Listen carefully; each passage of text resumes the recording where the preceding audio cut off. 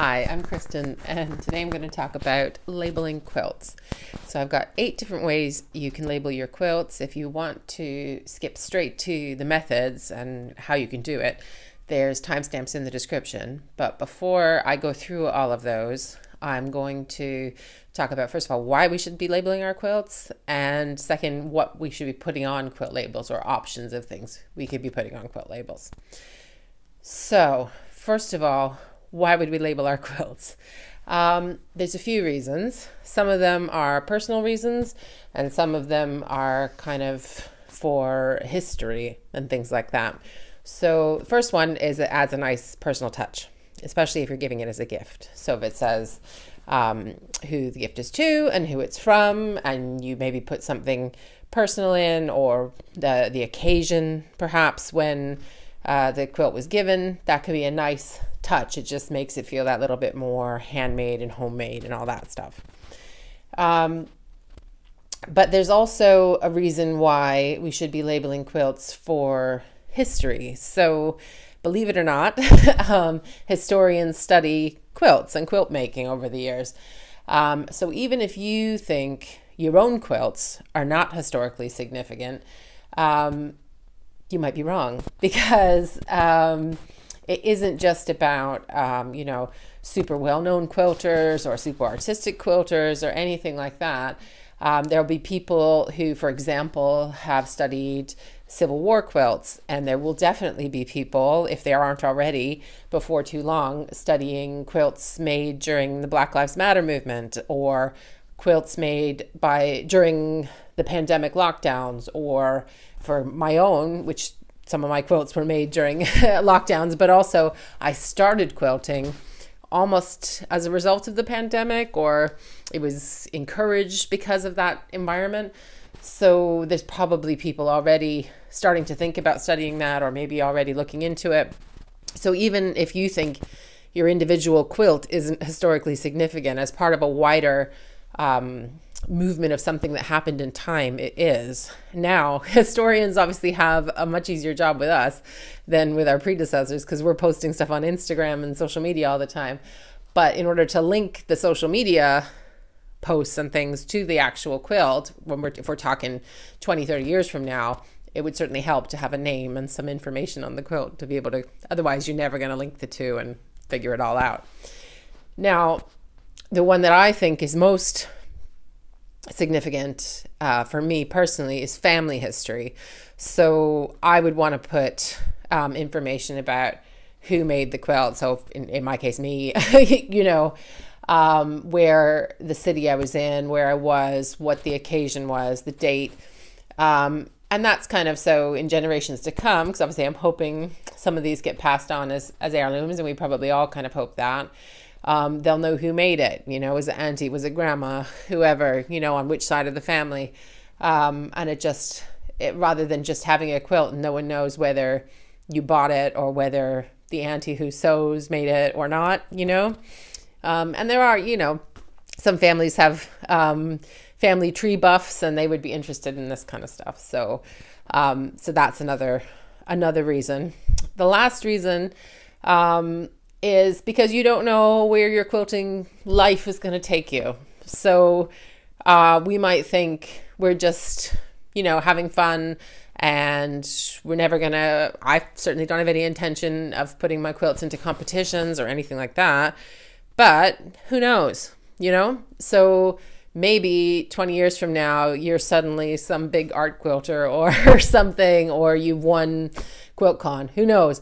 Then you might want to see the history of where your quilts have come from. So you just might want a personal record of, I made that one before I made this one, or, that in that kind of way, so that if you were ever talking about your quilting life, whether it's on a small scale to your own quilt guild, or who knows what in the future, you'd have a timeline of when you made your quilts, kind of thing. So that one's probably less pressing for me and most people, but it's something to think about. So what to include on a quilt label? So the name of the person who made it, and anyone who helped you make it. So for example, if you pieced it, but you had a long arm or quilted, you might want to say quilted by and put their name, especially if you're putting in a show. But it might be worth doing just as out of politeness or for the history side of it as well, on a quilt label. I would put, if I'm ever using somebody else's pattern, then I would put the name of the pattern. And if I'm not using somebody else's pattern, I do tend to put either just made by me, and then I assume people could follow it back to my YouTube or my blog, or I have for a couple put pieced, quilted, and designed by Kristen Hubert. So it depends. So the other things to include would be who's it for. So you can put their first name or their whole name, the city where it was made. Some people would even put where it was gifted if that was a different place. But I mean, you got to kind of pick and choose what you're going to put on the label. You can't be like writing a novel on the back of your quilt. But and what's important, kind of. So for me, it would be mostly my name, the city. So for me, Edinburgh, and the date. And I usually include the month and the year. Maybe you might, if it was for a birthday or an anniversary or a wedding, you might put the whole date, that or like the date that you're gifting it, as opposed to you obviously didn't make it all that day. But I usually put the month I finished it in and the year. And you can also include, a little message, with love to my favorite grandson or something, for on his birthday or for his graduation, or a little saying or some sort of words of encouragement, depending on what the quilt is for. But again, obviously there's some effort involved, more effort in some of these quilt label methods than others. So you have to kind of decide, how much do I really want to include here? How much is that information really important? So I've got a link in the description to a blog post that probably more clearly lays out some of the options of what to put in a label, and has links to the things that I'm talking about here. I've got some links in the description as well, and a few other options for quilt labels that I'm not going to talk about in here because I haven't tried all of those. But anyway, today I'm going to talk about 8 different ways now that we can put our quilt labels together, make them ourselves, buy them, etc. So some of them are easier than others, but let's get started. So this is one of the earlier quilt labels I ever did. So it's on a scrap of denim on the back of a denim quilt, and I used the letter stitching on my Janome machine just to include the name of the pattern, my name, and roughly when it was finished. I've also used the stitching on my Bernina machine. I've done it on fleece, I've done it on cotton. It's hard to see in this picture, but this is it done on fleece, and it's for a wedding quilt, so it's got the whole date on it there. And in order to attach the labels, I just used like a Bond-A-Web kind of thing to attach it temporarily, and then I hand turn applique, that's what you call it, right? When you put the raw edges under to attach it. Of course, if you have an actual embroidery module or setting on your machine, then you can make even fancier embroidered labels than these, but this is sort of the basic machine embroidery that you can do with most machines. Method 2 is simple hand embroidery. So I used some embroidery floss and just stitched in "Made with Love for Carolyn and Family, designed, pieced, and quilted by Kristen Hubert, 2021, Edinburgh, Scotland." And that was for a Christmas gift for my sister. So it depends how neat you are with your embroidery, and this one took me a while, so I'm not sure I would use that method again in a hurry, to be honest. So method 3 is fabric pens. So this is pretty simple. You're just going to write your label. You just use it on plain cotton fabric. I had a scrap of this paper that looks basically like lined paper, so I decided to use that. And for this one, I was using this Prim marker, and it actually came with, like, it's sold to put like kids late name labels on their clothes and stuff. So I used that for this one, but there's another type of pen which I've also used for a similar method, which I'm going to show you later on, and I'll put the links to everything in the description. But you basically just write your label. My handwriting is not great, it's pretty childish, but this was for a baby quilt, so I thought it was okay. I just put sort of made by Auntie Kristen and the date. I didn't put the town and everything for this one, so it just kind of depends what mood I'm in, how complete I want to be with my quilt labels, and you can make your own choices. But once I'd done the writing, you could use some heat and bond to put it in place, but for this one I just ironed down the 2 edges and then pinned it in place in the corner of the quilt, the unfinished quilt, before I bound it. And then I sewed down the 2 edges basically in between the quilt and the binding, so those raw edges are hidden, and then I only had to hand stitch down the 2 sides. So anything to get away from too much hand stitching is what I'm always looking for. I did wash this quilt before I gave it, and the handwriting stayed fine. So if my handwriting was better, I would use this label more often. So maybe I just need to take some calligraphy lessons or something like that. Method 4 is to use actual quilt fabric that's printed as labels. So this kind of fabric, you can get different varieties. You basically just cut out one label and you can sew it on. And some of them, there's a place for you to put who it's for or who it's from. And some of them are just, they just indicate that it was handmade in the label, and you don't actually have to write anything. So depending on which one you choose and what you want to include, you might need to also do some kind of hand embroidery or use a fabric pen in order to obviously make your label complete. I've got an image here of the salvage for this one, Timeless Treasures Fabrics of Soho. I got it on eBay in one of my hauls, so I don't know if it's still available, but you can probably ask at your local quilt shop if they have anything similar. Method 5 is printable fabric. So this is one of many on the market. It's called a photo fabric. It's on printable poplin cotton, and it's like an A4 size, so it fits in your home printer. Importantly, you need an inkjet printer. I'll explain to you a bit more why.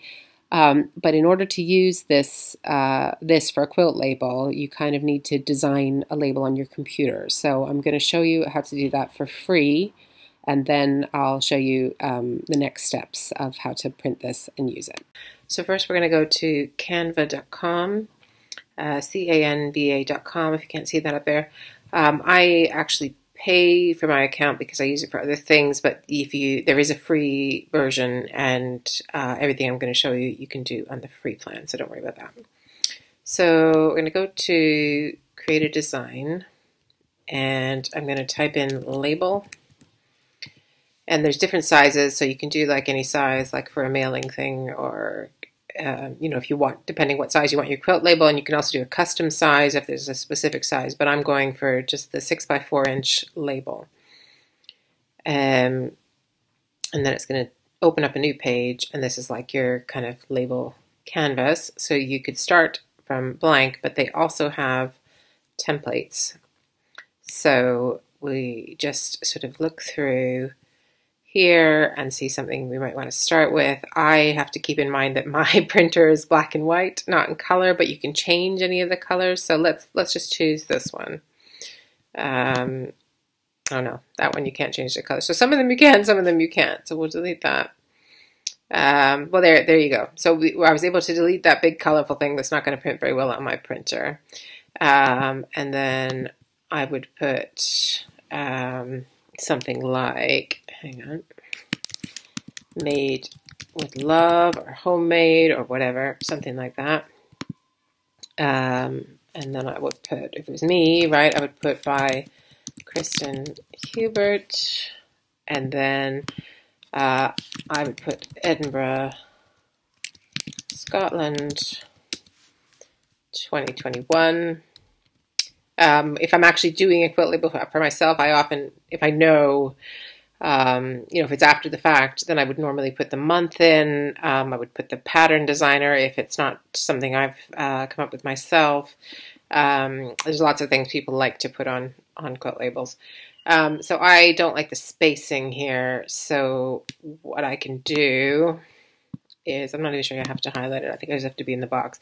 So this little thing is spacing up here. So I'm going to put letter spacing and I'm going to bring it down so that it's more like that. Yeah, I think I like it like that. And then I can lose that comma. And then I'm going to make all of these black. And you can put, like, so I've just put by, but you could also put, you know, pieced by so-and-so, quilted by someone else if you use a long armor or you're doing a group quilt or something like that. And then maybe I think that's a bit plain and I want to add something. So I'm going to move that whole thing down and then I'm going to go elements and I'm going to go sewing and see what they've got. So I've used like a sewing machine before, but that's cute. Now this is in the pro plan, so I don't know if that's in the free one, but so I could put that up there, but let's find something that's free. So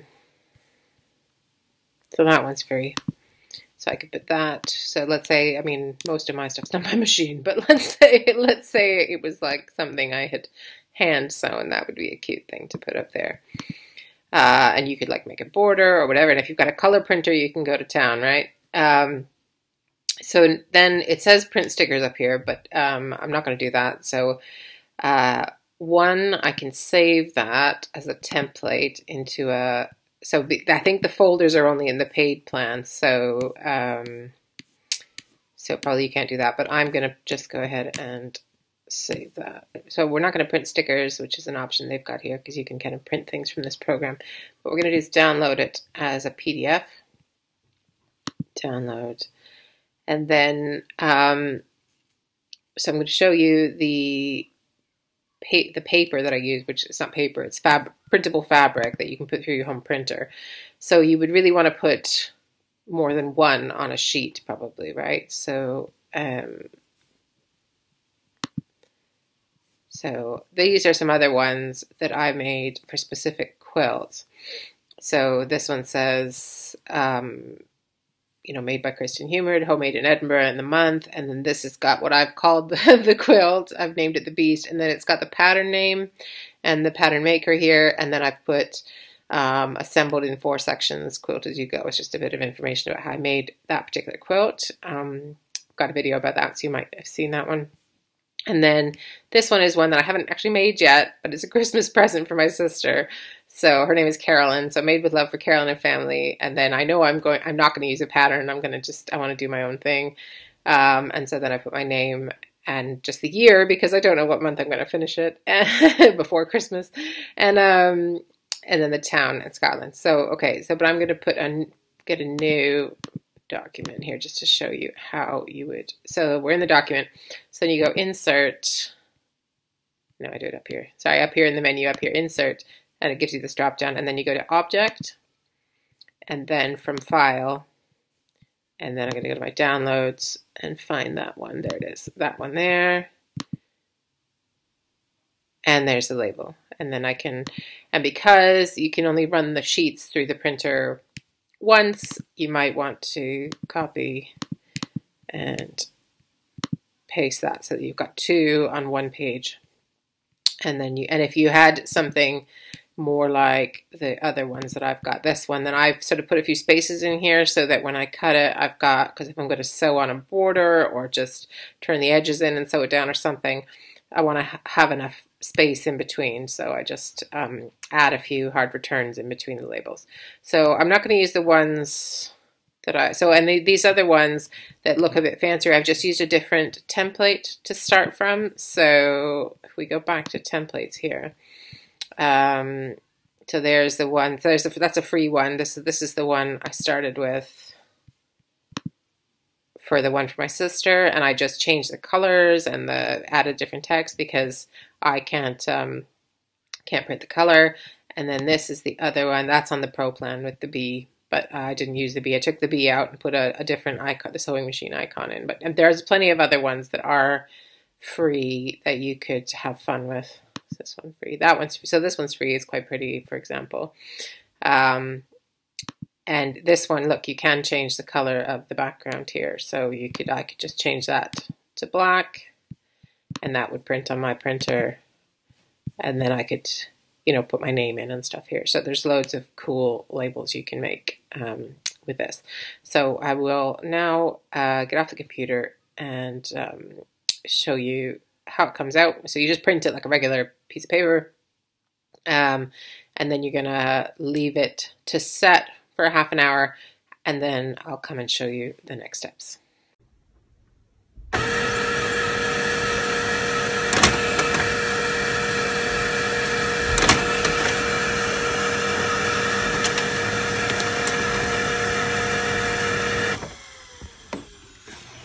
Okay, so here they are printed on this lovely fabric paper, and I will show you the next step in a second. Okay, so the instructions on this are to peel back the paper once the ink has dried. Peeling it back, and it's just like a nice thin piece of paper, which is cool. Or not paper, fabric. It's poplin. Right.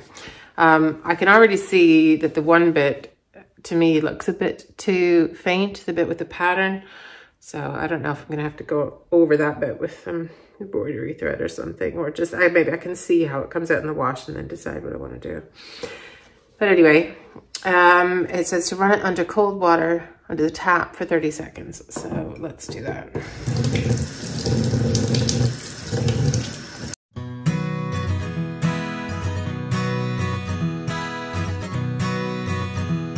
Has it been 30 seconds? Probably. And it says, or until the,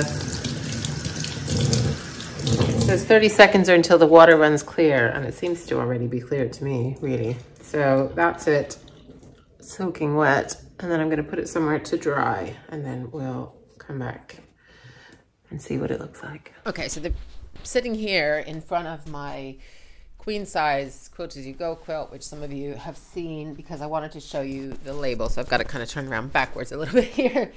So this one was my attempt at printing on fabric. So this is the printable fabric that I was just talking about, but because I didn't have the inkjet printer, it didn't come out as I intended. It was really, really faint. So what I did was use a pen that's made, which I'll show you on the screen, which is made for writing on fabric, and I outlined. So I made a label in Canva and printed it out on the fabric. That worked fine, except it wasn't strong enough.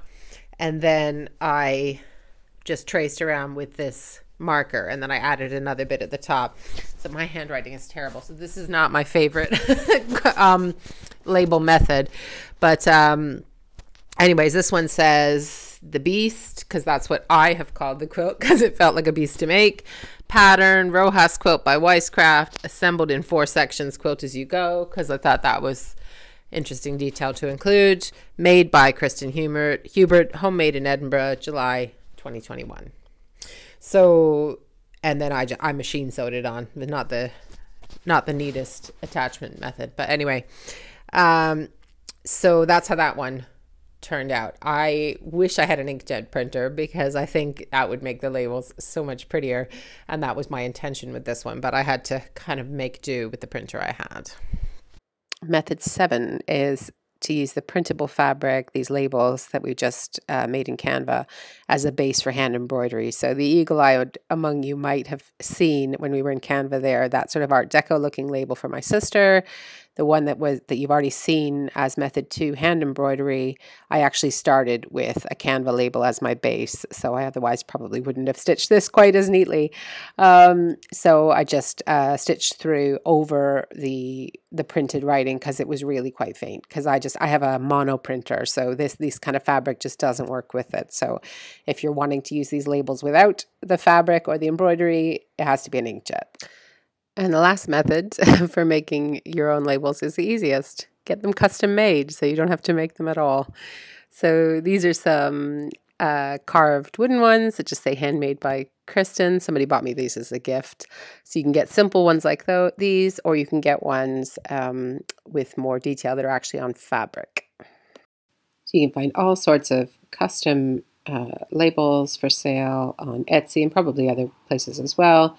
But you send them in exactly the wording that you want, and some of them will have little designs and things they can put on. So you can get a batch that just has your name and handmade, and you can get ones that are much more specific with the date and the occasion and things like that. So I will link to this, some of these in the description.